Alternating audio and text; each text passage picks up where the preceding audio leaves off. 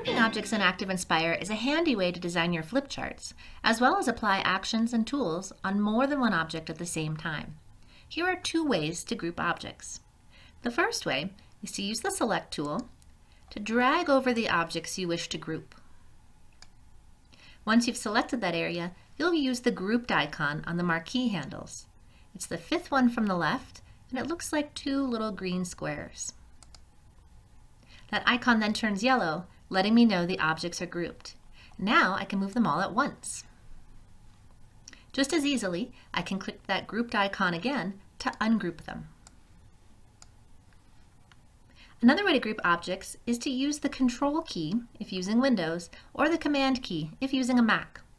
Here I have some text, and I'd like to group it with this image of a dime.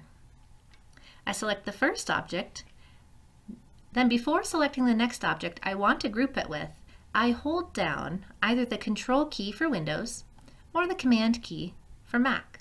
Now I select the next object. You'll notice they are now both selected, and I use that same grouped icon to apply grouping.